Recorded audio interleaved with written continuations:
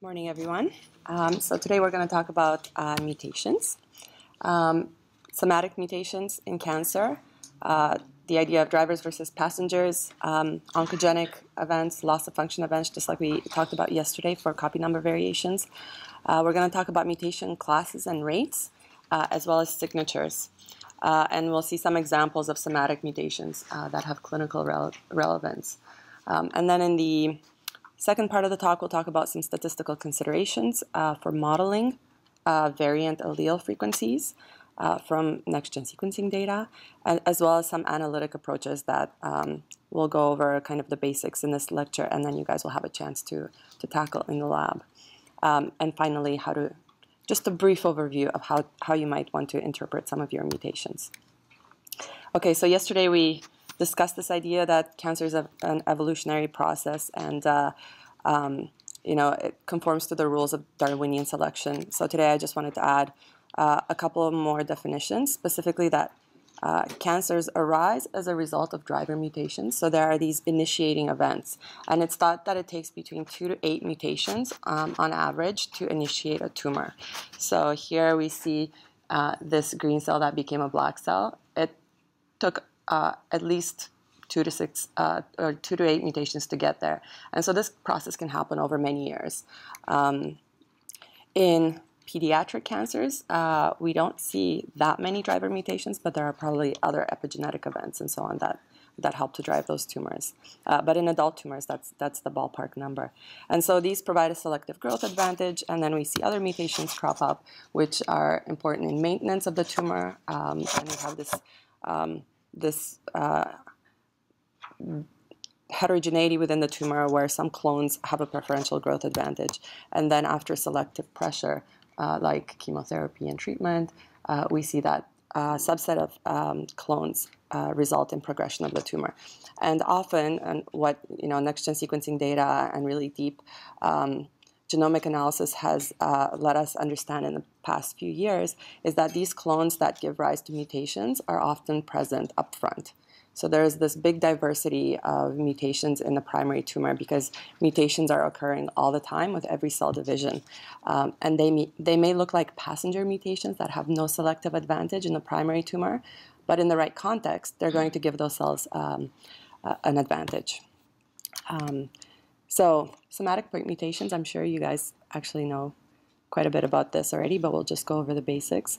So this is P53. It's a tumor suppressor gene. Genetic defects allow cells in this gene to evade programmed cell death and DNA repair. And so these are small changes. Yeah, one question? Okay. So I will try to speak. Let me take another sip of coffee. Okay. So yeah, these are in contrast to yesterday where we looked at events that are hundreds to thousands of base pairs long. These are typically very small events, so one base pair or just a few base pairs for indels. So you can see here that for somatic events, these are changes that happen only in the germline, or only in the somatic, so in the tumor cells and not in the germline of the individual. There are 3 main classes of mutations in the coding regions of genes. These include missense mutations. So these are single base substitutions that alter the amino acid of a protein. And often these occur in the first or the second position of a codon, which is a group of 3 bases that are recognized by the cellular machinery as a unit. And each codon is matched with a unique amino acid during translation, so during mRNA translation. There are also silent or synonymous mutations, which often occur in this 3rd position of a codon, where there's a lot of redundancy because there are many more codons. There are 64 codons and I think 20 amino acids. So many codons encode the same amino acid, and basically this 3rd base is redundant. So if they do not change the protein, these are termed silent mutations and they don't have a functional impact. And then we also have these nonsense or truncating mutations that introduce a premature stop codon in the protein. And they essentially truncate it and can affect its function. And then another class of mutations are small insertions and deletions. So here we see the normal sequence of a mRNA of an mRNA. And when you have an insertion of either 1 or 2 base pairs, you change the reading frame. So a different amino acid is now going to be encoded at that position, and not only at that position, but every following position. So you're basically putting the rest of the protein out of frame when you introduce an indel of 1 or 2. When you introduce an insertion or a deletion of length 3, then you're just adding or deleting one individual amino acid. Just a note, accurate detection of indels is actually pretty tricky, and next-gen sequencing has a number of biases that makes this challenging, and so it's an ongoing computational challenge to accurately predict indels, as you'll see later today. So just like copy number alterations, mutations or indels have typical patterns of frequencies that differ between tumor suppressor genes and oncogenes. So here we're looking at 4 genes. The top 2 are oncogenes, and you can see that each one of these little glyphs, these little symbols, represents a missense or a truncating mutation in a specific tumor. And you can see that for the oncogenes, most of the mutations are focused in specific spots.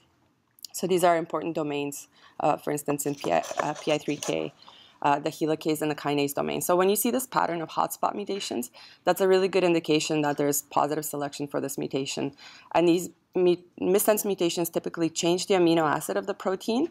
And so the new version of the protein has a gain of function or switch or alteration of function. And often these kinds of changes cause a protein to be constitutively active. So you would no longer need signaling from upstream molecules in order to activate this protein. It's just active without this additional input. And the second pattern is genes that show this loss of function pattern. So these mutations shown in red are missense, and the ones on the bottom shown in black are truncating mutations. And these change the protein in such a way as to reduce its function. So, for instance, by preventing binding to obligate partners, or by truncating and shortening the protein. So you can see that the distribution of these is spread throughout the gene. So there are many, many ways to inactivate something or break something, and there are just a few ways to activate something. So those are the 2 main patterns of mutations that we see distributing across these 2 groups of types of genes. So consortium projects like the TCGA have aimed to sequence thousands of tumors, large cohorts, in an unbiased way, and find all the mutations in tumor suppressors and oncogenes. And the goal is to find what events cause phenotypic attributes or those hallmarks of cancers, so that we could perhaps explain how these hallmarks are acquired. And so we'll just take a quick look at a summary from one of these studies. So this is a synthesis analysis of the mutational landscape of tumors, from tumors of many types. So we see the types of tumors here on the bottom, from many tissues of origin, and in patients across different age ranges. So in general, it looks like there are about 120 genes to 140 genes in total that have driver mutations that have been defined in this way.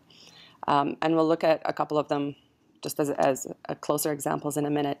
But in any given tumor, like I said, there are between 2 to 8 acquired driver genes that change the phenotype of a normal cell to a malignant cell progressively with acquisition of each mutation.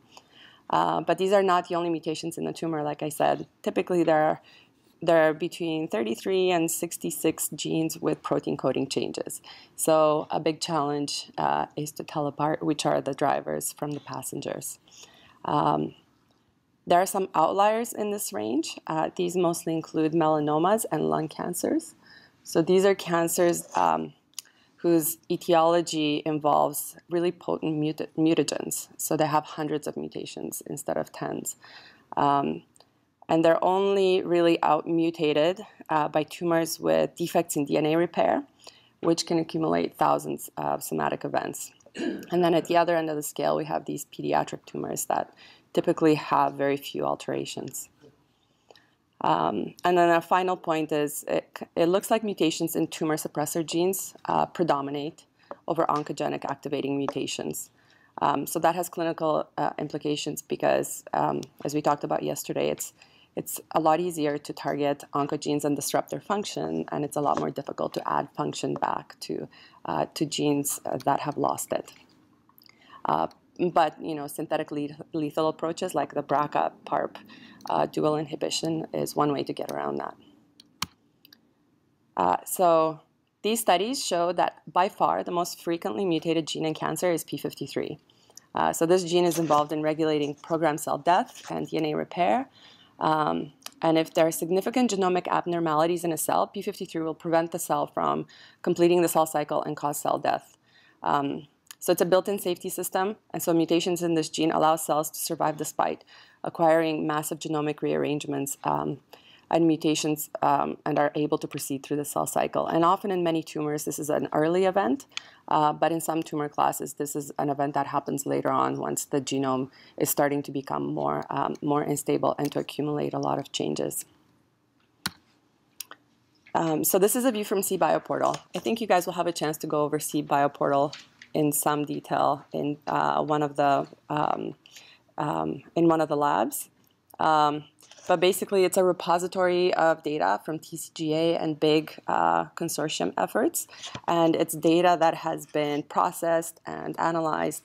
So if you're interested, if you have a favorite gene and you'd like to know what its distribution of mutations or alterations is in cancer, this is a really good resource for that. So the URL is down here on the right. But basically it shows the frequency of p53 mutations in this plot across many types of cancer profiled by TCGA. So you can see that almost every cancer of certain types have mutations in this gene. And then there are some cancers that have a lower frequency of mutations in this gene. But I encourage you, if you ever need corroborating data for your experiments, to look in CBioPortal. So the other 120 to 140 genes mentioned as drivers and mutated significantly more than expected by chance. These genes are shown here as rows, and they're kind of organized based on their involvement in a wide range of cellular processes, which are kind of broadly classified in about 20 categories, like transcription factors and regulators, histone modifiers, genome integrity, receptor tyrosine kinase signaling, cell cycle, and so on. The types of cancer that have been profiled are the columns. So one thing you can see is that some genes are mutated across many different cancer types. And here's p53 with the strongest pattern for that. So that is really one of the most frequently mutated genes in cancers. Whenever we sequence some tumor and we look at what's mutated in this tumor, inevitably we find p53. So it's not very exciting in a way, but also it's not very surprising. So it's good because it makes sense of tumor biology. This is the VHL gene. It's only mutated in kidney cancers. So there's something tissue specific and kind of exquisitely context relevant about this gene that makes it oncogenic in just this tumor type. We see KRAS, highly mutated in colorectal cancers. And PI3K, again, exhibits mutations across many different kinds of tumor types. And APC, again, exquisitely specific to colorectal cancers. So there are many cellular and enzymatic processes involved in tumorigenesis. And a lot of these we knew about before, like MAP3, the MAPK pathway, PI3K, Wnt signaling. But a lot of these represent new categories that weren't appreciated as being highly mutated in cancer. So things like splicing or transcriptional regulators or metabolism and histones. So these are kind of opportunities for developing new therapies. And these mutational themes would not really have been obvious without an unbiased and large survey of cancer data. So that's really the power of these kinds of studies. So there's a lot of clinical utility in terms of knowing the status of mutations in particular genes, because some mutations define a cancer. So for instance, p53 mutations are expected to be in every case of serous ovarian cancer. If you don't see a p53 mutation in those tumors, it's very likely that there's been a misdiagnosis. So in some cases, mutations are diagnostic. Just like the BCR-ABL translocation in CML, it's not only diagnostic, but every patient that has that translocation can be treated with Gleevec. So there's lots of companion diagnostics emerging for therapeutics. The most common are probably for EGFR mutations in lung cancers. For melanomas, there are specific tests for mutations in BRAF.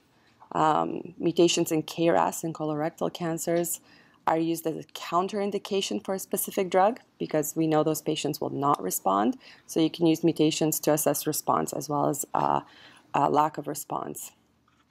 And mutations are also emerging as markers of drug resistance. So secondary mutations in EGFR indicate resistance for anti-EGFR therapy. So those patients that are undergoing therapy and have this specific T7090M mutation, you know those patients will recur and you need a second-line therapy ready for when they do. So just a couple of examples. This was an important discovery in gliomas, IDH1. This is a metabolism gene. So people kept seeing mutations in this gene, and it was really hard to interpret. It's a recurrent mutation, and it was very difficult to say how this was a driver event. And finally, people have really kind of figured out the mechanism, which is based on a gain of function in the mutant protein, which generates a very rare metabolite. And that metabolite accumulates in cells and is a competitive inhibitor of histone demethylases. So the effect in gliomas is that these mutations increase levels of histone methylation, especially repressive marks. So that causes a block in differentiation. So we see these epigenetic effects as a result of this mutation in a metabolism gene, which is not at all an intuitive interpretation of the mutation data, but that's what turned out to be the effect. So it turns out that IDH1 play a big role in tumorigenesis, and now there's a lot of research activity devoted to studying this process and how we can interfere with it. Here's another example, FOXL2 mutations. This is from Saurabh Shah's lab. And this came from studying a really rare form of ovarian cancer. And in this case, they performed RNA-seq and noticed in their first case that there was a particular mutation in this gene. And then they saw that mutation in every other patient that they sequenced. So this is a gene that's a transcription factor responsible for differentiation. So mutating this gene does not allow the cells to differentiate. And it's actually the causative event in this disease. So that's called a pathognomonic event. So that's a mutation that defines the disease. So it's very diagnostic, and it's important for rare cancers to have a diagnostic event like this because sometimes they're very hard to diagnose, and then you don't necessarily know what the treatment should be. So this is more of a problem for rare cancers. PI3K we talked about, but I wanted to bring it up again because I wanted to show you a pathway diagram. So how many people are familiar with pathway diagrams? Maybe just under half. So the PI3K pathway, I'll just point out a couple of things. So each one of these boxes encoding the name of a gene represents that protein, and each arrow represents a direct interaction. You could see that in some cases there are tiny little plus P. That means that there's a phosphorylation event, which is part of the interaction, or minus P, which means there's a dephosphorylation event. These dotted arrows are indirect interactions, and these lines that end in a perpendicular line are inhibitory interactions. So you can see that mutating a gene at the top of this big cascade would have a big effect, right? Because it's at the top. So it's going to affect every downstream, every one of these downstream members. Primarily, PI3K would activate AKT by inducing phosphorylation of this molecule, this PIP2 to PIP3. So we often see activations, the hotspot mutations in PI3K allow it to to kind of engage and undergo this conversion process without input from its upstream regulators. So it decouples it from the upstream regulators. P10 is the gene that blocks this process, so that dephosphorylates this metabolite. And so we often see deletions in P10, right? So these are very mutations that are very powerful because they are really high up this hierarchy, and they will affect many downstream events. If you see mutations, if you see a mutation in one of these genes, it's less likely to be a driver because its effect will not be as wide as mutations higher up the hierarchy. And the other thing was mutations in genes that act in the opposite way, like inhibitors and promoters of a pathway activation, will often be mutually exclusive. So that's the other test. If you see mutually exclusive mutations in a cohort of patients, that's evidence that they're working in the same, to kind of affect the same pathway. So this table basically summarizes some of the important mutations that are currently being tested for which there are targeted agents and for which clinicians can prescribe a therapy. So we've talked about most of these, and in the next slide, we're just going to see an example of the clinical relevance of the BRAF inhibitors. So specifically the V600E mutation in melanoma. So melanoma patients, about half of them carry this particular mutation. Amino acid 600 is changed from a V to an E. And that leads to constitutive activation of downstream signaling through the MAPK pathway. So 90% of these mutations are in that particular amino acid, and there's an inhibitor of this form of BRAF called vemurafenib. So the top graph shows patient tumor response to vemurafenib versus the classic therapy or the standard therapy for these tumors. And so what you see on the Y scale is growth in the positive or shrinkage of the tumor. So you can see how many patients respond to the classic therapy versus how many patients respond to this targeted therapy. And it was really a big, dramatic improvement. And so people were very excited when this came out, that now you could use vemurafenib for each tumor that had a V600E mutation. And so people are excited to use it for colon cancer, which also has a BRAF mutation at this particular position. It's about 10% of colon cancers that would be expected to respond. And what these plots show is that compared to control and the standard of care for these colon cancer patients, vemurafenib, which is the PLX line in this case, made no difference, even though these patients are mutant. And that's because colorectal cancer cells have an activated EGFR pathway. So that completely bypasses the signaling that you're blocking using BRAF. And in melanoma cells, where this therapy worked really well, there is no EGFR activation. So that's why it works so well in that in that tumor type. And so this group proposed that a dual inhibition of BRAF and EGFR would actually work well, and that's exactly what they saw. So this line at the bottom is shrinkage of the tumor or lack of growth of tumors that have dual inhibition. So just the presence of the mutation alone is not sufficient to predict response without the cellular context. So the cellular context actually plays a big role. And here's just one last example. This is a more recent discovery of mutations in the regulatory regions of genes. So we've talked a lot about coding mutations, driver mutations that alter function, but specifically in melanoma, in sporadic tumors as well as familial tumors. So there 2 studies came out, I think, in the same issue of Science. So these 2 groups studied melanoma-prone families as well as sporadic cases, and through linkage analysis and high-throughput sequencing, they found a mutation that's segregated in the germlines of these families, and it was in the promoter of a gene, so the TERT gene. This is encodes the catalytic subunit of telomerase. So this mutation creates a new binding site for a transcription factor, the ETS transcription factor, and it basically causes a big increase in expression of TERT. In sporadic melanomas, these mutations are recurrent. They're found in 85% of metastatic tumors, in 33% of primary melanomas.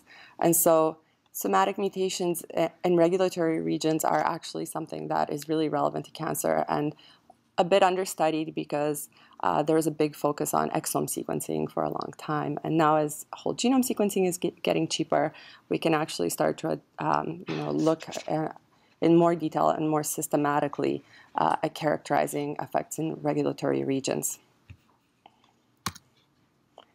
Okay, so We talked about events in single genes. What about patterns of mutations across the genome?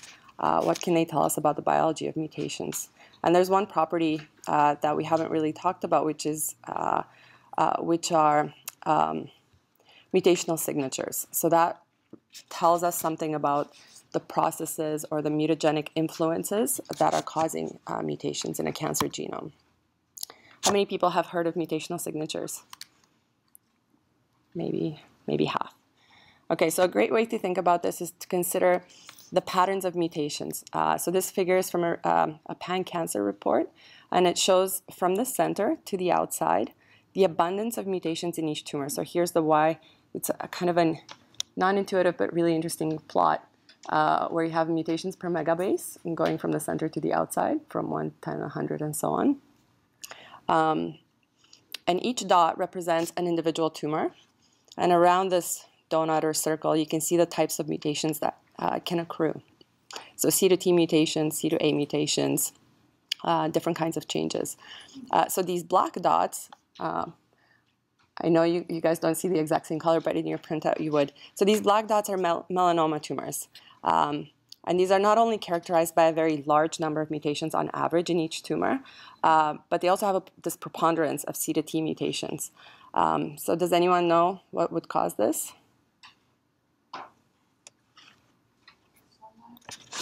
Yeah, sunlight, UV radiation. So this is the pattern that you always see when your mutagen is UV radiation. So it's a signature for that mutagen. So this process involves deamination of cytosines and creates a C to T mutation across the genome. And it's specific to melanomas. The red dots are lung cancers, and we see these typical C to A mutations. So a similar type of thing is happening there. I'm sure you guys can, yeah, smoking. So tobacco exposure is this particular signature. And so these are examples of exogenous factors that can reveal what mutational insult has happened to these cells at one point. There are endogenous factors as well. And so you can classify these substitution patterns or represent them as these so-called mutational signatures. So I'm showing you here just the first 6 signatures. But basically, each mutation is analyzed or considered in the context of the base before and the base afterwards, so the upstream and downstream base. So these bars show the frequency of C to T mutation in the context of, how different they are in the context of a preceding and a downstream base that is different. And you can see that there is a big difference, and the context does matter. So considering this upstream and downstream base generates this list of 96 different trinucleotide combinations. So there are 96 possible mutation types, and we have about 30 signatures at this point. These have been derived from an analysis of these, of the frequency of these 96 mutational, not signatures, but trinucleotides across many thousands of patients from about 40 different kinds of cancers. So this is a study from the TCGA. So each signature has with it, when you look it up, it has the associated cancer type in which it was found, in which it's prevalent, the proposed etiology for that mutational signature, if it's known. A lot of them are still unknown, and any other mutational features that might be known about it. Yeah? Can I ask something? Yeah. What would you use if you have your own data and you want to see what kind of signature you're getting there, right? What could you use So yes, there are packages to where you can input your mutation data from your tumors and have a prediction of the mutational signatures and a p-value for their enrichment and so on. And we will have an example of that in the lab. Yeah. Why is there only 6 possible cases? Good question. So the question is, why are there only 6 possible cases here? So C to T. So there are 2 parts to that question, I think. One is, why isn't there a G to A? Right? So the G to A is just the opposite strand of this. And so all the reverse complement events are redundant, and so the list is collapsed from 12 to 6. And then within the C to T, you would see the different contexts. So that red bar is kind of zooming into the C to T, and you see you would see that if your C is following an A and right before another C, you are much more likely to have this this mutation. And reducing the redundancy really helps because we're already at 96. So instead of doubling that and having redundant information, it's just it's a good way to simplify. So here are some lung adenocarcinomas and some melanomas, and this is the kind of output you would get from one of these mutation signature calling algorithms, where for each tumor that you're considering, which is each one of these bars, you would have the contribution of each signature towards the mutations. So many of these mutations are belong to or correspond to signature 7. And there's only one tumor where you see a preponderance of signature 11. But you can see that in every tumor, there are more than one mutational processes happening. And so when you're comparing between different cancer types, you can see these big dramatic differences. But even within patients of the same cancer type, you would potentially see differences. Lung and melanoma are these sort of really, like, they're just driven by UV and smoking. There are other tumors that don't have a single mutational driver like this. This is the kind of information you can get from the Cosmic site for these signatures. So here's signature 4. You get the cancer types where this has been found. The proposed etiology. This is associated with smoking. It's what are similar patterns. What are the mutagens that are likely, and any additional mutational features, which we've already talked about. So when you do this, you would, when you run mutational signature analysis on your samples, you would then go to Cosmic and kind of browse the list of what are your top hits. So I encourage you to explore Cosmic as a resource for reading about these different signatures. So considering all the different kinds of cancers that have been profiled and all the 30 signatures, it's pretty obvious that some mutational processes are widely distributed and found across tumor types, and others, as we've seen, are just relatively specific to particular malignancies. So, and some are only found or have only been observed in one cancer. So do you guys think that this is the complete list of signatures? No. There's been, and how would we find more? You could say more types of cancer. Yeah. Sequencing more types of cancers, more types of rare cancers would reveal additional rare types of mutational insults that could perturb the genome in a way that can be detected with this type of analysis. So I think recently there was a big paper, there's a Nature paper describing a big cohort of pediatric tumors, and they found a new signature, or they proposed a new signature, and it's because TCGA does not really have a lot of pediatric cases, right? So different mutational processes are going to be observed at different stages of life. They're also potentially clinically relevant. This is an example from the Personalized Oncogenomics project run at the BC Cancer Agency.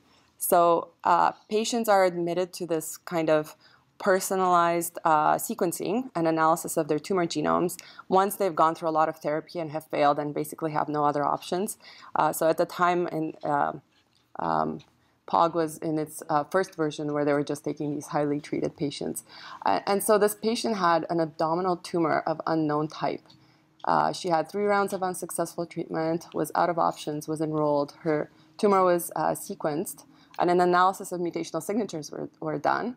And her abdominal tumor had the classic signature of a breast cancer, which is not something that you would ever treat an abdominal tumor for. You would never treat with therapies that would be predicted to work only for breast cancer. And it turned out that this was a rare case of a tumor arising on the milk line, which I never knew about before, but it makes perfect sense. So this is the ridge of developing, this is the ridge along which I think in embryonic week 7, so between 7 and 8, this ridge develops in all mammals. And that's before sexual differentiation, so before embryos become male or female, which is why males have nipples, and many, even though they don't have functional mammary glands. And then the development of these cells regresses and they disappear, except for the ones that become nipples and mammary glands. And so some people who have third nipples, the third nipples develop along this line. But in her case, some of those cells persisted and became a breast tumor in her abdomen. So once they figured that out, they treated her with a breast cancer therapy, and she responded, and she's tumor-free. So it can have really insightful clinical applications in certain cases.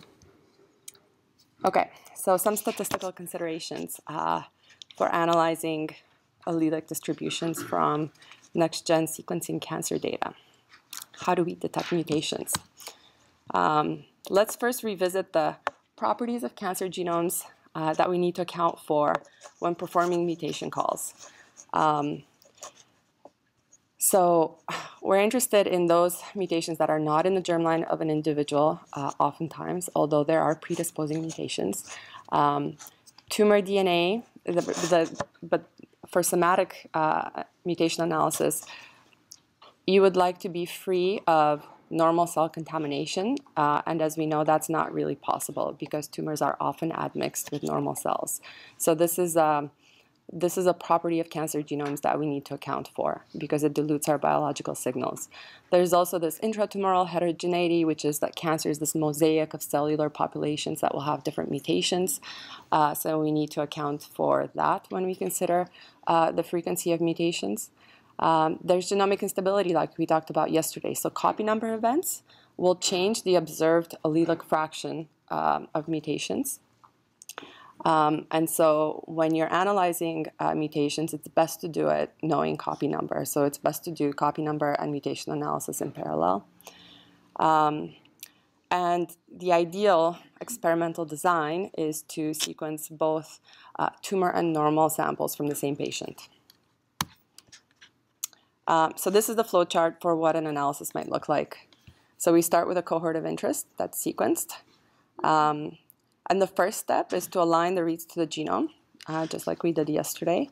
There are numerous tools for doing that, and we'll talk about that in a second. These alignments are then input to one or two or more of these mutation calling tools, as well as tools for detecting copy number. So you can have a copy number status at each position in the genome and the purity and the ploidy of each tumor. So now we would have variant allele frequencies for candidate somatic mutations, and we would want to annotate these with gene information, filter out germline events, filter out common polymorphisms in the population, and then be left with a short list of interesting events that we would want to follow up on. So these interesting variants, we would want to, for these variants, we want to transform the variant allele frequencies, so the observed ratio of reads that support the mutation versus that support the wild type. We want to transform these into something called the cancer cell fraction, CCF. So we're going to talk about that in a bit more detail because we're going to go in the next few slides through each of these steps. And then we'll stratify mutations into clonal and subclonal and perform some further interpretation. So first up are alignments. There are many tools for aligning. I think the take-home message from yesterday was BWA-MEM was the best, maybe marginally the best. But basically, all these tools take in your reads, align them to the genome, and try to infer where there are any differences. So we won't go over alignment in this module, but the idea is that we reduce the sequence read data to just a set of allelic counts that support the mutations versus the wild type at every position of interest. And the position of interest are those that are different, as well as those from the reference, as well as those that are somatic. So conceptually, the way we do this is that we have the normal genome and the tumor genome, and we count the number of reads covering each position and how many of those reads correspond to the reference sequence, which is shown up here in green, versus how many correspond to an alternate allele. So in this particular case, these blue bars represent bases that are, so this is a heterozygous position. Out of 7 reads, we see 3 bases that support a C, and the reference is a G. But in the tumor, we also see 3 out of 8 bases that support a C. So it's heterozygous, AB, AB, in both normal and tumor. And same with this position. We see that I think it's a G to a C. So we see basically 0 Gs out of 7 and 0 Gs out of 7. So it's BB, BB, just like we talked about, that's the minor allele. But in this case, we see a homozygous A in the normal, and then we see a heterozygous AC in the tumor. So this would be the somatic mutation that we're interested in. And Can I ask a question? yeah. So blue ones, the germline variants, are they SNPs in that person? They might be. So you would, if you were interested in those variants, although if you're looking for somatic events, you would not be because they're germline. So there's no difference between the germline and the somatic. Because there's no difference, you wouldn't think that it's... So you wouldn't think it's a driver necessarily, especially probably in an adult tumor.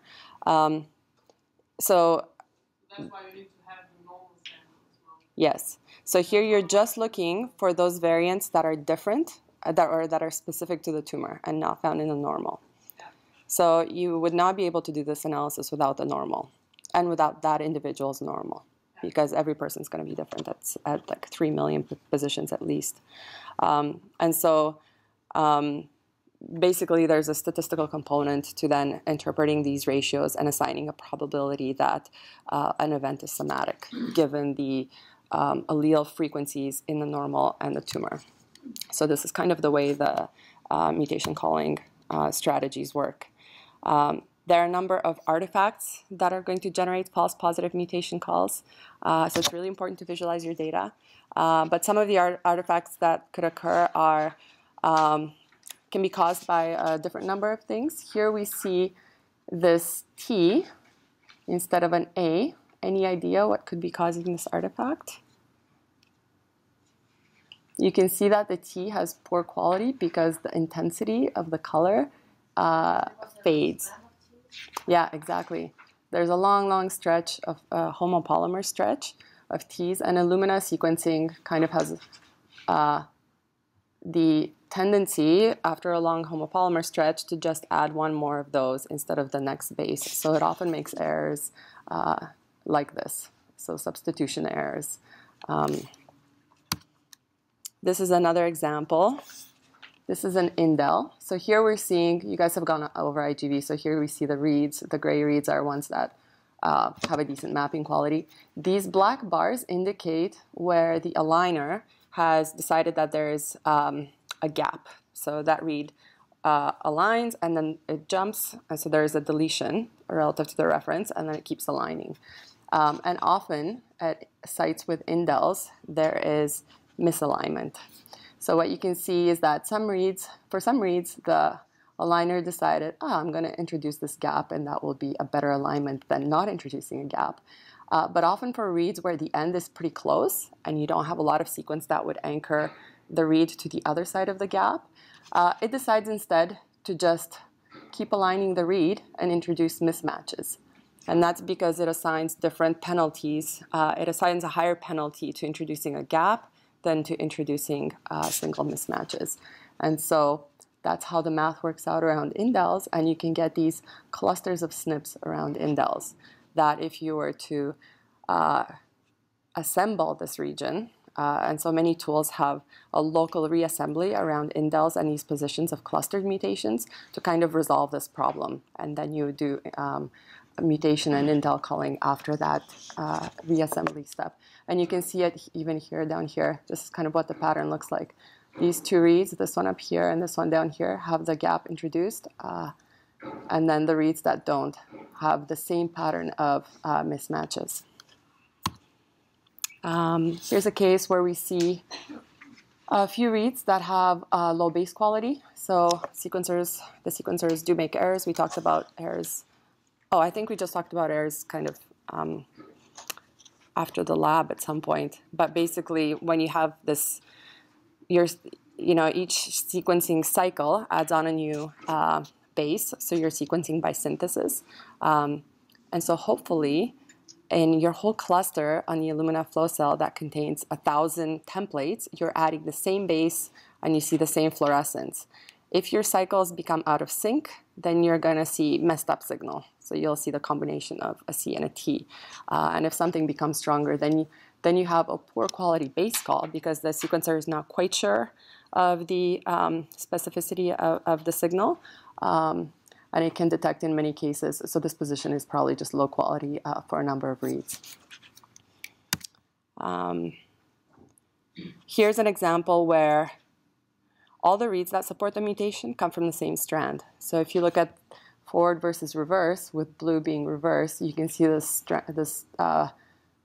pileup of C's that you don't see in any of the reads on the opposite strand. So there are definitely strand-specific events. On the flow cell, you have, especially in GC-rich templates, you can have secondary structures form. And so when the polymerase tries to go through them, it can impede the progress of the polymerase, or it can cause it to make mistakes. So there are some sequence context-dependent mistakes that polymerases make. And often those are strand-specific. Here's an example of a true positive. You can see even when we color by strand or when we don't color by strand, there's a strong signal for this T. There are no low base quality bases. Forward and reverse reads both support the variant. The variant is supported by reads where it's in the middle as well as reads where it's at the end. Here's another example of a true positive. This event actually validated. It's very rare. There's only one read that supports it, but it validated. So this is a very subclonal event, but nonetheless a real somatic event in this tumor.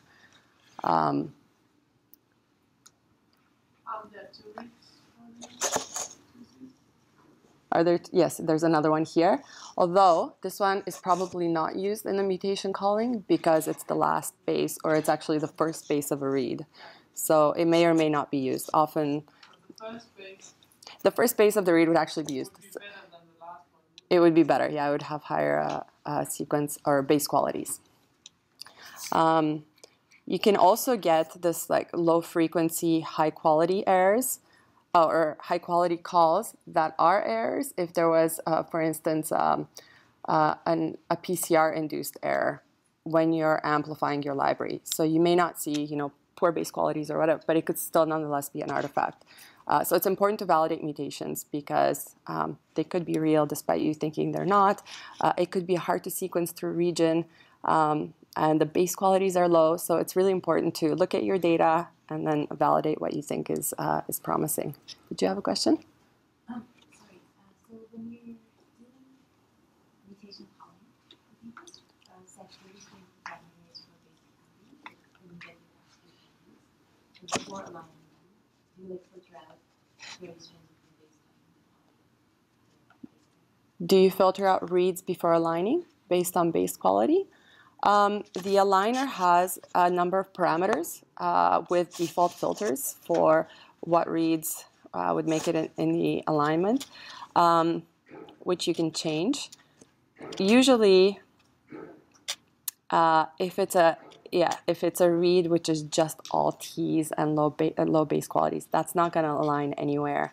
I've run alignments with different tools. With some, by default, all the reads show up in your final BAM. And with others, any reads that are excluded for certain reasons don't show up. So it depends how you want to run your alignments, if you want to preserve all reads or not. But regardless of what you do, when you run mutation calling, only certain reads are used for the analysis. Yes? So how would you validate that mutation? With Sanger sequencing. So if you think this was an important mutation or a driver event or something you wanted to follow up on, you basically have to use a different sequencing technology to prove that you validated it. So if you're going to publish this, reviewers will ask you can use another sequencing technology. So Sanger sequencing is like a gold standard method for that. Mike? How much do duplicate reads still obsolete in this PCR amplification? So if you see only 2 reads that support something, but they both have the exact same start and end position. Yeah. So the question's about duplicate reads. So because of PCR amplification, so often for mutation calling, you remove duplicate reads first because that can skew your interpretation of the variant allele frequencies. So there's a step in the mutation calling tools to remove duplicate reads. For RNA-seq data, that's still done, even though by chance you could have the same fragment because your mRNA is only so long, and when you fragment it, and you have like for highly expressed genes, possibly thousands of copies. So by chance, you could get a fragment that's the same start and end, which is how you call duplicate reads. It has the, the first read starts at the same, and the second read start at the same point as another read pair. So in RNA-seq data, you still remove duplicate reads, but it definitely makes sense, and you should do that for all genomes. Yes. In order to detect such like subclonal rare events, Mm-hmm. we use the different parameters settings. Yes, good question. So for subclonal mutation detection, certain tools are more sensitive than others. So if your goal was to detect subclonal mutations, and we'll go over that in a little bit when we talk about mutation callers, not every tool is going to be good at that. Some tools are more specific and less sensitive, and some tools are more sensitive but have more false positives. So you would have to make a decision based on your particular interest for your samples, what tool to use. But we'll have some recommendations. Any more questions? Okay, that concludes our examples. So now we've done this step of aligning and SNV calling. Ideally, one is doing copy number analysis on the data as well in parallel. For somatic mutation calling and visualization, there are many, many tools out there. We'll talk about some of the ones that are more commonly used and that are pretty specific and sensitive. One of the tools you'll use for a lot of analysis is SAMtools, which you've already used. So it's a suite of tools, essentially, for working with alignments, but it's also possible to call mutations. So you guys have done MPileup, SAMtools MPileup in the lab, and that basically gave you the output of, at this particular position, I count this many reads with the reference allele and this many reads with the alternate allele, and these are all their base qualities. And that's the information that would then go into the next step of mutation calling using SAMtools. So that's one approach, but it's not very specific. GATK, the Genome Analysis Toolkit from the Broad Institute, is another good suite of tools. It's a Java implementation, and it has some important properties, including local realignment of indels. So that resolves a lot of the false positives that would come up from, let's say, SAMtools MPileup. So it significantly improves misalignments, and you can do quality control on your input data. You could call germline and somatic variants. You can annotate the variant effect. So if it's protein changing, non-protein changing, if the effect is damaging, and so on. So you can read about it in a bit more detail here. Mutect is what you guys will use in the lab. So this is a somatic variant caller, part of GATK. This has been used for a lot of TCGA data, and it's probably one of the most popular tools. It accounts for various sources of error. So you input tumor and normal sequencing data, and it performs this variant detection statistic while accounting for whether the mutation you're interested in is next to a gap, just like we saw, where there are often misalignments. It accounts for strand bias, so it assigns p-values to the presence of a proximal gap. It assigns a p-value to whether there is strand bias or not. It looks at whether there's poor mapping, whether the mutation call is always in a clustered position, so like a certain distance from the end of a read. It has various thresholds for having observed this mutations in control samples. And it also handles triallelic sites, right? So we've talked about biallelic sites where you have a reference and an alternate. Sometimes you see a third base. And you have the option as well of using a panel of normal samples. So some sequencing artifacts are going to be obvious when you have a big set of samples, but they may not be obvious in your set of controls. And so when you use a panel of normals, certain variants go away because they're observed recurrently in panels of normals. And so that can be a good way to filter out additional artifacts. And then it does this variant classification step where it annotates your, yes, question? So for the panel of normals, does that apply mainly for regional things? If you're always sequencing tumors from Western Canada, is there some sort of like genetic bottleneck that affects that population differentially, or when does the panel of normals sort of provide the most benefit? So the panel, when does the, so the question for the recording is when the panel of normals provides the most benefit. Is it when you would have a population from a specific region that maybe share variants? So the idea is that, you know, sequencers might make mistakes at some rate. And because you only sequence 10 tumors and 10 normals, maybe that those sequencing errors happened to some degree in a couple of your tumors, but none of your normals by chance. And by including this additional panel of normals, you have a chance to observe that same type of mutation. Maybe it's a specific location or sequence-dependent thing that at some rate you're going to see an event at, which is actually an artifact. So the panel of normals allows you to correct for that. Getting to your, you know, your population question, you would want to be careful about using a panel of normals if you thought, for instance, that the things you might be interested in could be germline events.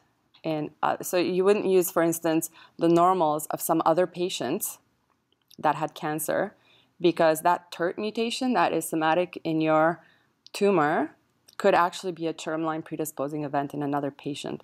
So you would ideally use a panel of actual normals, not just the matched normals from patients with disease, but actually people that are normal and are disease-free. So you have to be careful about how you choose your panel of normals. And ideally, you'd want to match technology as much as possible because the goal is to remove these technology-induced biases. So yes, so then MUTEC does some dbSNP annotations, and then you get your list of candidate mutations. The attractive part of using MUTEC is that it has some sensitivity to low-frequency mutations. So when you're looking for subclonal events, this would be a tool you'd want to use. So what you can see here is that in function of tumor sample sequencing depth, you have different power or sensitivity to detect various mutations. So if your mutation is at a frequency of 0.4, you can detect it in a tumor where you have 20 reads coverage. If your mutation is at a frequency of 5%, then your sensitivity is just over 50% when you have 60x coverage. So coverage and sensitivity to detect mutations is really, there's a big relationship between those two. And MUTEC has better curves for this sensitivity than other callers. So that is one of the selling features, if you will. MUTEC and now MUTEC 2 both do this well. MUTEC 2 also calls indels. So it used to be if you were using MUTEC, not MUTEC 2, you also had to run an independent indel caller, but now MUTEC 2 will call mutations and indels, so it's kind of a good suite for calling both types of variants. Another tool that is quite popular is Strelka. This is from Illumina. It's named after the first Russian dogs in space, a canine cosmonaut, this one. So it's a caller that generates both mutations, SNVs, and indels. And it's known for having highly specific predictions. So it's not going to generate as many calls as MUTEC, and it's not as sensitive, but a very high proportion of these calls are going to validate. So it's very stringent in what it calls. And part of the reasons it's more successful than other tools at calling indels is this step where it performs realignment. So it performs local realignment at positions where it detects that there could be indels or where there are clusters of mutations. Was that what you talked about before with the Yes, calling indels? exactly. So when you have an indel and your aligner has decided that it's less costly in terms of penalization to just introduce a bunch of mismatches, then this tool will perform local realignment of those reads to try to decrease the mismatches and basically not penalizing insertions or deletions as much. Mutation call information is encoded in this somewhat standardized format called VCF, the variant calling format, which you're going to learn more about in the lab. There's a benefit to having a standardized format, which is that anyone could use like any of these tools I just mentioned and have a fairly consistent output in terms of structure and information. So VCF encodes a lot of metrics about the data that can be used to then filter or prioritize mutations, and each line in a VCF file corresponds to a mutation. So they always start with chromosome, the position of the variant, the start and the end. Sorry, the writing is so tiny. You guys are going to go through a more detailed version of this. Usually it's the chromosome, the position, and then some sort of annotation. In this case, this VCF file has been annotated, and this is an identifier for a SNP. So this is the known SNP. The reference allele, the alternate allele, the quality. The quality is going to differ for every caller because they each have their own way to assess the quality of the mutation call based on different metrics. Sometimes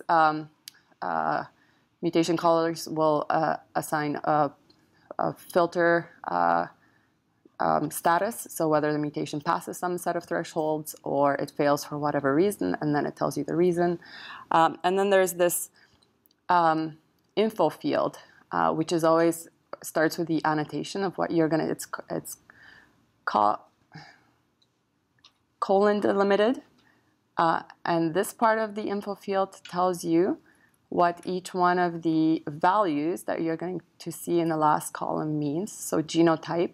And at the header of this file is going to tell you in detail what GT stands for, so genotype, depth, DP, and so on. So you see that this variant, 1 out of 1, is homozygous. This one, 0 out of 1, is heterozygous, and so on and so forth.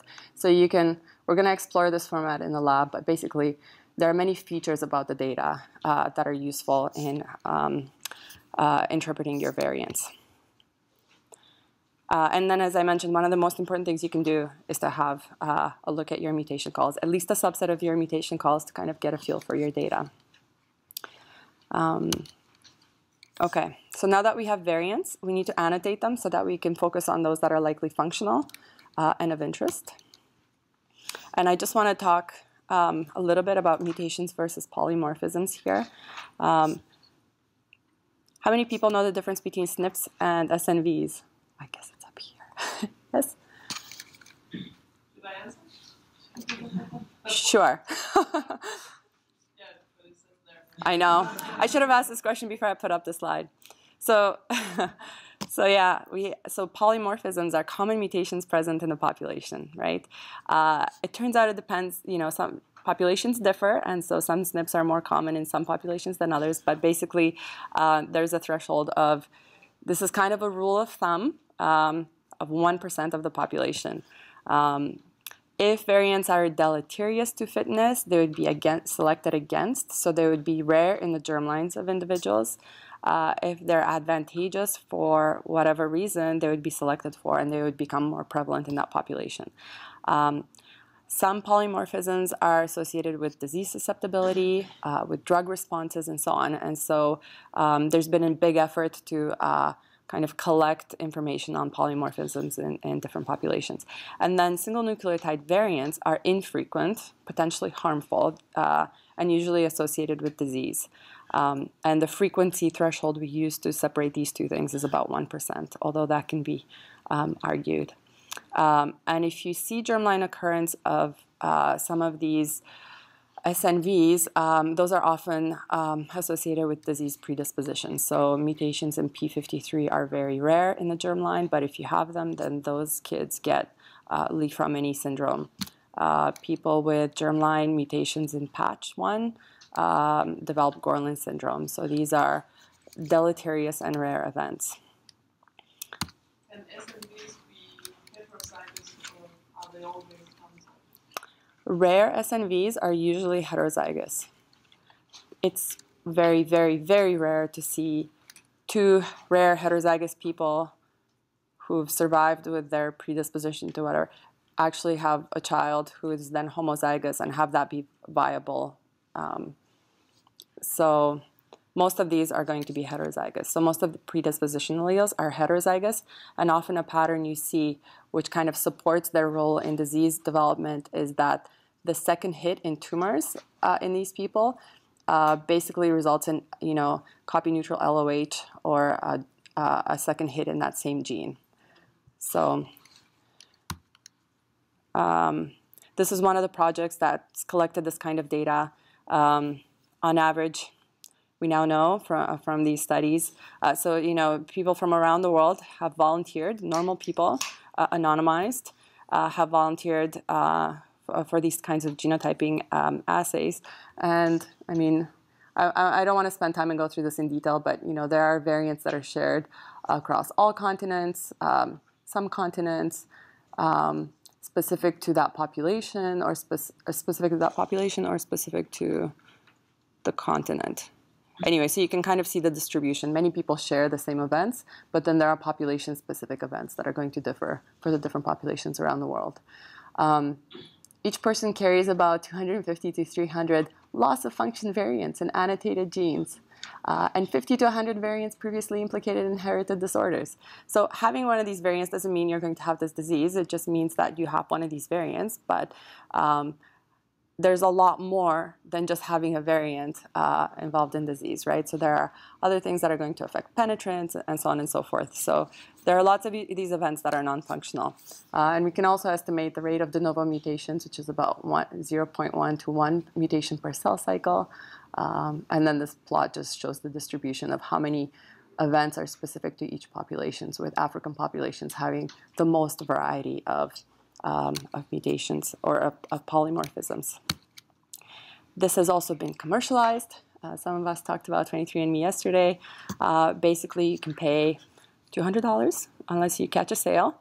And 23andMe, you collect saliva in a tube that they send you, and then you send it off to the company. They extract DNA, and they basically perform a SNP chip analysis. So it's a microarray. I think at the moment they profile about 600,000 positions. So they have a custom chip. They used to use one of the Illumina genotyping arrays, but they will provide information on your ancestry. So they can put you into one of those populations. They provide you reports on various wellness traits. So, for me it was I'm a fast coffee metabolizer.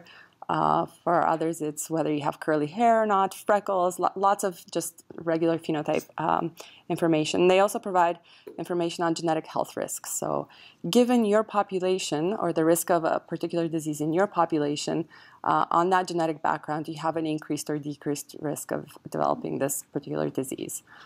So they provide this kind of information. They also collect lots of personal information through surveys. So they collect everyone's genotype and then whether you've ever been diagnosed with whatever. So you have the chance to fill out a whole bunch of surveys. So they actually have genotyping data on about 2 million people and deep phenotypic data on a big subset of those. So they do use this data for research.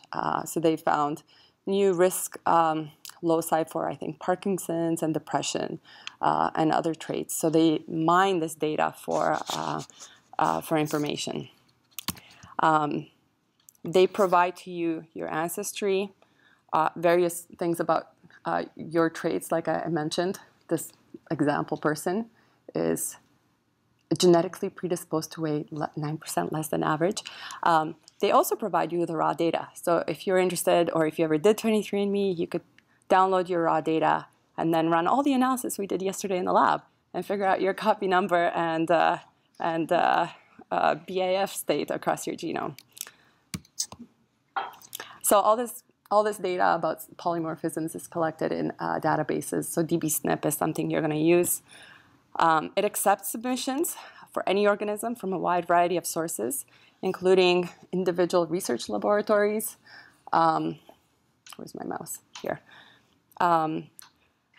Collaborative polymorphism discovery efforts, large-scale genome sequencing centers, and other databases and private businesses. So lots of information goes into this. They do have a curation process. One of the things that I would suggest is to threshold or to use their high-quality calls, which come from population resequencing efforts like 1,000 genomes. Currently, dbSNP 150, this is, I believe, the current version, has about 130 million SNPs with a known frequency in the human population. Up to 8% of those may be false positives due to related sequences, so paralogs. So, some investigators are interested in a specific region, and they'll design primers that amplify that region and then screen cohorts of patients. And it turns out those primers cross-hybridize to a paralogous region in the genome. So it's not a mutation, it's not a SNP as much as a false positive. There's also a version of dbSNP called non-flagged. So the flagged SNPs, so at some point dbSNP became contaminated because anyone can submit entries to it, and it's supposed to be polymorphisms from normal individuals, but people did submit polymorphisms found in individuals who developed disease or cancer. And so it became contaminated, so then there was a big effort to flag those SNPs that are associated with some clinical feature or that have a really low and rare frequency in the population. And so this non-flagged version is what you should strive to use if you're going to use dbSNP to filter out events not of interest, because you don't want to filter out events that are associated with disease. A note on HG38, it does not have yet the non-flagged dbSNP version. So there's lots of resources for HG19. If you're going to undertake a study and you've got your reference genome set, you want to do a bunch of work and you want to use dbSNP non-flagged, it's not available yet for HG38. So it will become at some point. Whenever we go up a version in the reference genome, all these other resources have to catch up. So we are still a little bit in the tail end of the catch-up phase. So something to consider when designing your experiments. Another database of variants, these are variants associated with disease, is COSMIC. So I encourage you to look at the site, especially the cancer gene census. This is something else you would want to annotate your variants with if they've been previously implicated in cancer. And so in COSMIC, you could go to this website and explore it. But for instance, here's what you would see for BRCA2. It's a familial breast cancer, ovarian cancer predisposition gene. It's involved in the hallmarks of cancer, specifically these two, and they're kind of detailed here: genome instability and mutations, escaping programmed cell death. You have a link to the papers that support those associations. It tells you, it classifies genes, if it's known, into tumor suppressors, oncogenes, or of uncertain or unknown function. You get information about the processes that they're involved in and the kind of mutations that are seen. So for BRCA, most of the mutations are missense, nonsense. For P53, they would mostly be missense. And so tools that we use to add all these annotations onto our variants include ANNOVAR, SNPF. There's also Oncotator. We're going to use ANNOVAR in the lab. It's a very popular and widely used tool. So basically, it allows you to do functional annotation of variants in 3 ways. Gene-based, where you annotate what the effect of the variant is on the protein, which amino acids are affected. It will also consider the different isoforms of the protein. So in this in this isoform, it's going to have this effect. In this other isoform, which maybe has a different combination of exons, it will have a different effect, or the mutation will affect a different amino acid. The number will change, but not the actual amino acid. So you can put in whatever gene annotation you want: ensemble gene, UCSC genes, gen code. Gen code is a good place to start for doing gene annotations. Ensemble is also very comprehensive. RefSeq genes are more focused on protein coding genes. So a lot of non-coding genes and novel genes, novel predicted genes would be more in ensemble and gen code rather than RefSeq. So region-based annotations, you could annotate your variants with whether they're present in conserved regions of the genome, whether they're present in transcription factor binding sites, whether they correspond to GWAS hits, if they're in segmental duplications. Whatever set of annotations you want to use are available, or you can download from UCSC and make into a database. It can go in this region-based or gene-based annotation. Filter-based, so this is where you would put dbSNP, 1,000 genomes, and so on. So it's going to predict the mutation effect and impact. And the available databases that you can use to do all these predictions are here at this link, which is actually a little bit tricky to find if you're just looking online. So I've provided it here. It also has instructions on how you would make your own database if you so desired. Okay. So now that you have this functional annotation, you might filter your list to ones that match mutations that match certain criteria, so whether they're coding or predicted to be damaging, or in regulatory regions, or splice site mutations, or what have you. And then the thing we want to do is turn our VAFs into CCFs. So CCF is this idea of cancer cell fraction. So the VAF, the variant allele frequency, is great if you have no tumor contamination, no normal contamination in your tumor, and no copy number events. And so here we see a mutation. I guess the mutational impact here is lightning. So this little red X represents that one of our copies of DNA is mutated, right? So we're going to profile 1, 2, 3, 4, 5, 6 pieces of DNA, and 3 of them will be mutated. So our variant allele fraction is going to be 3 out of 6, so 0.5. So we have a fraction of 0.5. This mutation multiplicity is number. It corresponds to the copies of mutations you have per cell, so that's 1. The ploidy of these cells is 2n, and the purity is 100%. So our cancer cell fraction is essentially how many cancer cells have this mutation, so 100%.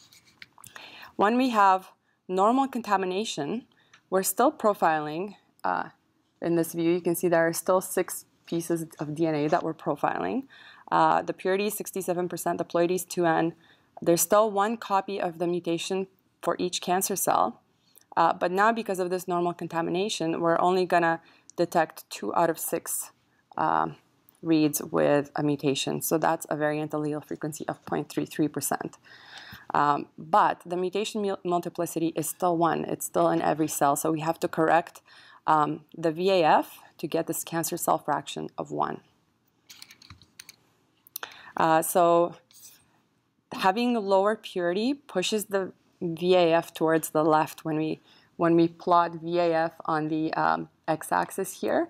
In a normal tumor, what we see, yeah, question?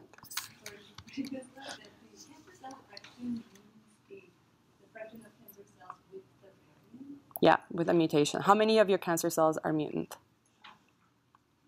So if you're going to, based on this number, the variant allele fraction, so if you had perfect conditions, no copy number, no ploidy events, purity was 100%, your variant allele fraction would kind of correspond to a cancer cell fraction in a different way than it would here when you have normal contamination. So you can't really use VAFs for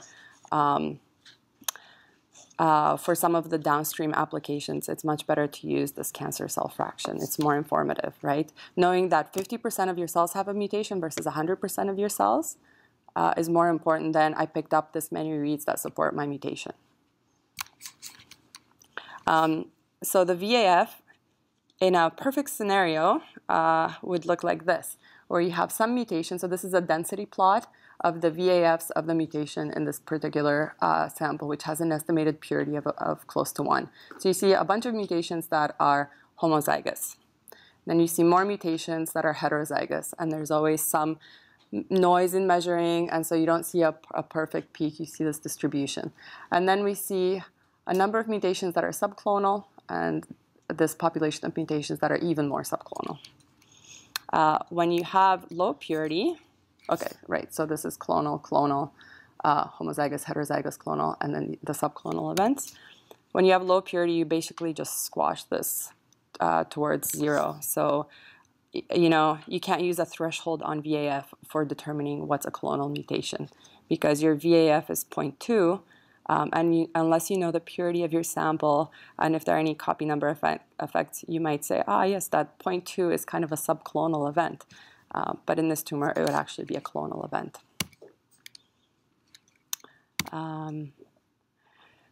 So here are a couple of examples where multiplicity is different. So in this case on the left, we have a purity of 67%, a ploidy of 4n. So now ploidy changes how many times we're gonna, how much DNA comes from the tumor versus the normal. The mutation multiplicity is 3 copies per cell. The variant allele fraction is 6 out of 10, and the cancer cell fraction is 1. And here we again have the same purity, the same ploidy. Allelic fraction is going to be 1 out of 10 because there's a mutation just in one cell, right? So this is going to be a subclonal event. So our cancer cell fraction is going to be 0.5. This multiplicity and CCF tell us something about the timing of mutations. So these are some medulloblastoma tumors where we can see that diploid events often have, and medulloblastoma is a pretty pure tumor, so we often have close to 100% purity. So here we can see that diploid and tetraploid events have different mutant allele frequencies. So the VAFs in some tumors are typically have a peak that's around 0.25 as opposed to 0.5. And that's because there's often an early genome duplication event, and then lots of mutations are acquired after that event. So you only see it in 1 of 4 copies. So you see this preponderance of things at 0.25. And so one can calculate CCF with this formula, which you probably don't need to know. I just wanted to put it up in case you guys are interested. But you have to correct for purity, correct for copy number, the local copy number at that mutation, and the copy number in normal diploid cells, which is always going to be 2. So that's kind of how the numbers would work out for this particular scenario. And you would come up with a cancer cell fraction of 0.5. So this is important because you can use the CCF then to infer clonal dynamics. And this is the number that you would use for that kind of analysis. So here's an example where a tumor was profiled twice. The first time point was in the primary disease, and the second time point was at recurrence. And basically, some of the mutations in this tumor, which are highlighted here in red, were very rare in the primary. It's this thin strip of red here, and became very prevalent at recurrence. So when you plot the CCF at time point 1 versus time point 2, and you cluster mutations by their CCF, you can find this group of mutations that kind of travel together because they're in the same cells that had a CCF of 0.1 initially, and now are around 0.8. Whereas most mutations are clustering up here, and were just common to both populations because they happen early and they're in every cell. So CCF is what people use to do this kind of analysis and what you turn your VAFs into. Yeah? Can I ask something about, Oops. it's about the visualization. But what do you use to create the plot on the left? The plot on the left? Yeah. Oh, that's just an artistic depiction of what likely happens. There is a tool to draw these kinds of plots. I can send it to you after if you want.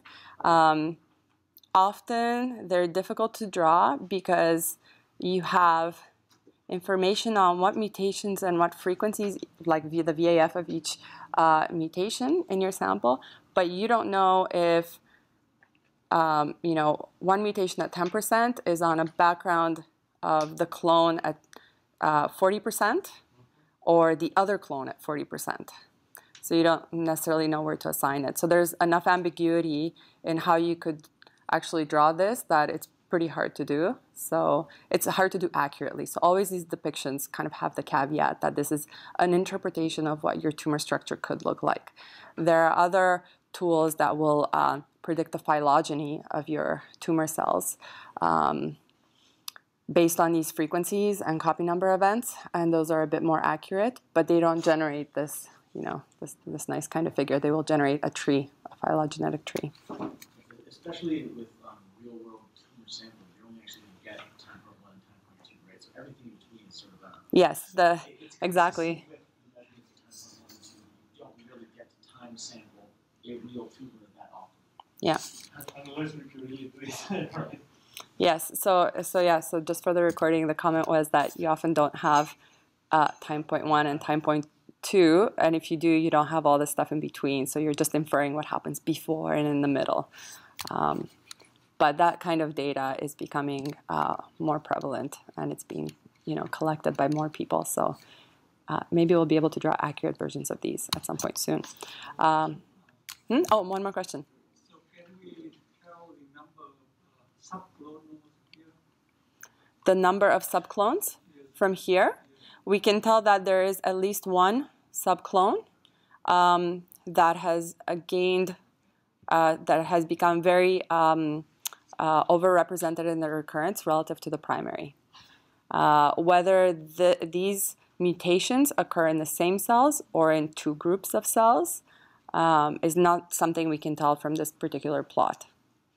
We just know that their frequency was equally low in the primary and now is equally high and correlated in the recurrence. You would need to do more of a phylogenetic analysis to predict lineages. Yeah.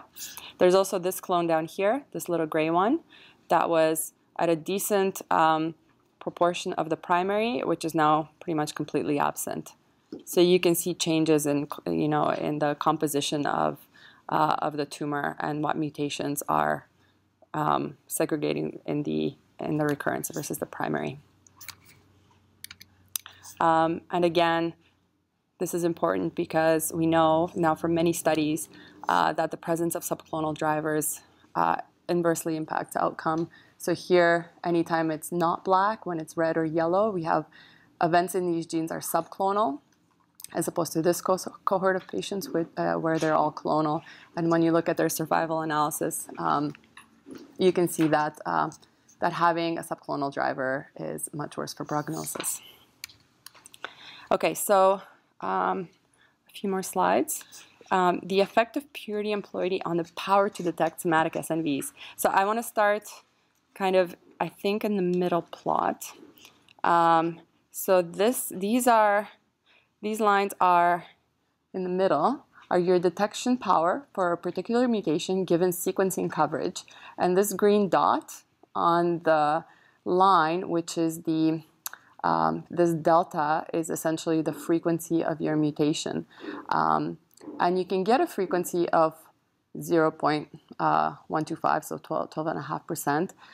This is using absolutes, right? So it tries to fit a purity and copy number that will give you that particular observed frequency. So in this case, we have a tumor with a purity of about 50% and a copy number of about 6. So that's so a clonal event in such a tumor will show up at a frequency of 12.5% in your reads. So you have a power to detect this event with you need about 33 reads. So a typical whole genome sequencing experiment will give you a 30x coverage. So for this kind of tumor, that would just give you enough power to detect a clonal event because of the amount of normal contamination present. So if you have more normal contamination, you lose power to detect events. If your mutation is subclonal, then to have an 80% power of detecting such an event, you would need about 300x coverage, right? So here we're, in the realm of WGS, and here we're in the realm of whole exome sequencing, and then here you would be in much deeper sequencing than you typically get from a whole exome sequencing. So purity and copy number, or ploidy, really affects this is kind of the relationship between that and the power to detect variants. Can I ask you something? Mm-hmm. So I guess this means that in the case of germline, you can sequence much less. Is it true? The matched germline. So in the case of the tumor, you sequence deeply because you measure this kind of events, right? Yeah. And also the normal contamination. So. But would you know in your tumor sample if the event was germline or not? I guess you would compare it to your actual germline. So you're saying how low can you go in terms of coverage for the germline if you have all this normal contamination? A big utility in having a germline with decent coverage is that you can exclude artifacts that are going to be observed at a specific coverage. So people have done comparisons of deeply sequenced tumors and deeply sequenced germlines and then started to reduce the amount of coverage in the germline to see if you can still pick up and accurately find your somatic events. And after a certain point, if your coverage isn't enough in the germline, you start to have lots of false positives. So I think so there is usefulness in sequencing your germline to kind of a comparable. The best is to have a comparable depth to your actual experiment. But in practice, don't do like less than 2/3 of your coverage. I know people, it's expensive to do sequencing and it's attractive to do low coverage, but it really does help you to eliminate false positives. And depending on the package you're using, so I've done chip sequencing data, which isn't exactly the same as this, but certain packages, depending on which of your samples has more coverage, will actually downsample the higher coverage one. So to get a one.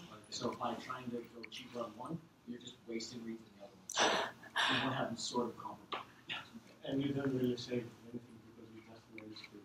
You pay for the extra sequencing for the high coverage sample, but then you get the data quality of your low quality sample. So. Yeah, so just for the recording, the comment was for ChIP-seq data where if you have a high coverage tumor sample and a low coverage control, so input, then some tools will downsample the higher coverage sequencing run so that you have equally comparable data sets, and then you're just wasting your sequencing. So something to consider. Yeah? I'm just curious that, so the people find those non-coding mutations that are somewhat driving or highly associated with this tumor sample? Yes, people do look for non-coding events associated with cancer, so like the TERT mutations, but also, if you have, it depends what you're annotating your variants with. So if you're interested in non-coding variants, don't use RefSeq to annotate your variant list. Use GenCode, and then you'll have all the link RNAs and small non-coding RNAs and all the non-coding annotations in the genome. If you want to do prediction of novel non-coding things, you would need to use RNA-seq data, right? And if you want to look for non-polyadenylated transcripts, you would need to sequence in a specific way, right? Because you can't do poly-T selection.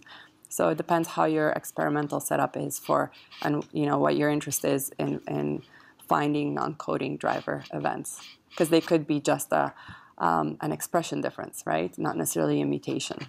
So in the non-coding transcript, mutation is going to be silent by default because it's not coding.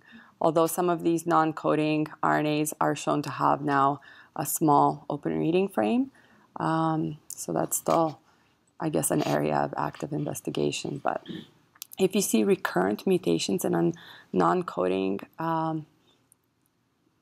gene, that would be of interest, and you should follow up probably. But regulatory elements are the other big category to look at. Yeah. On these graphs, do you know if the graphs continue to look the same, like at an order of magnitude greater sequencing depth, so you can like use sequencing depth to push past any purification? I don't know that, how these particular graphs look when you go further to the right.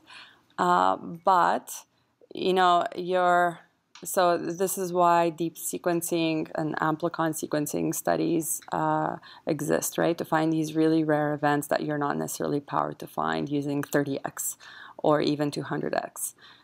So, you know, in previous work, we've done amplicon sequencing and had, you know, an average of 10,000 reads coverage for a particular position. And we were looking for clonal events in the recurrence and if we could find them at all in the primary tumor. So we could find these really rare events with that level of coverage. This was in medulloblastoma, which, like I said, has really good purity. So if you are also suffering from low purity, your power would basically be proportional to the coverage. So it kind of depends on what your question is and if you're taking a targeted approach or what your approach is. But for this particular data, I don't know what the curves look like on the right. But I assume that they would converge at one point, right? With enough coverage, you would find everything, except you would still have false positives, which would correspond to those rare PCR mutations or other mutations that are going to be artifacts of the technique you're using. So at some point, with rare enough variants, you won't be able to distinguish them from the sequencing or PCR-induced artifacts. So if you're going to go really deep, you need to use a really accurate polymerase. Okay, so now that we have these cancer cell fractions, we can see or determine which mutations are clonal versus subclonal. So now people do various types of analyses that would be specific to your experimental setup and what you hope to learn from your experiment. So you could do a recurrence or a significance analysis to find which mutations are more likely to be drivers because they're observed more than you would expect by chance. You could look for patterns of clonal evolutions like we saw in the last slide. You could try to look for mutational mechanisms, or you could associate your mutations with clinical variables like subtype, survival, metastasis, and so on. Frequency in the population is one of the things that's really broadly used to interpret the importance of mutations. So, you know, Titin is a huge gene. It's going to come up and you'll find mutations in Titin no matter what you sequence almost. And so you need to normalize for gene length, for instance, in order to determine if the frequency of observed events is more than you would expect by chance. So there are various tools like this tool, Music, or MuteSigCV, or other tools that will take various or account for various properties of genes that would affect the mutation count. So like length of gene. Also mutation rates turn out to be lower in genes that are highly expressed in normal cells because there's this process called transcription-coupled repair. So in highly transcribed genes, you have lower mutation rates than in genes that are more infrequently transcribed. The replication timing of a DNA region is also important. So genes that are replicated late have higher mutation rates. So genes that are replicated early can be easily repaired, more easily repaired than ones that are replicated late. And one hypothesis for why this might happen is that by that point in the process, there is a less available pool of free nucleotides. And so when a repair needs to get done, you only have so much time to do it. And so if you don't have an available T or whatever base is needed to go in the repair, then you have a less chance to repair that accurately. So these are some of the things that you would need to account for in interpreting whether the frequency of your observed mutation in the population is more than you would expect by chance or not. Like I said, we can do this clonal evolution kind of analysis. So this is an interesting paper where they looked at kidney cancer, and they profiled the primary tumor as well as multiple metastatic sites. And we are seeing here in gray are the mutations, and black is lack of mutations. And so we see that in all these different regions of the tumor, there are a lot of mutations that are shared, and then some that are specific to different metastases. But interestingly, when you do a phylogenetic analysis of these mutations, you can see that some things are consistently mutated, like SETD2 is recurrently mutated. And it's different mutations in different parts of the tumors. P10 is recurrently mutated in different parts of the tumors. So there seems to be a dependence of, like a biological dependence on certain pathways for the growth of this tumor. So this type of convergence in mutational events between different regions really tells you something about the biology of tumors. So these kinds of studies are really powerful for analyzing clonal evolution. We already talked about mutational profiles, and you guys will have a chance to do that in the lab. And then just a last slide, which really describes kind of the other important aspect for testing of functionality of mutations. So you're going to have these predictions. You'll have some mutation you're really fond of or you think is the key to your tumor. You have to validate it, right?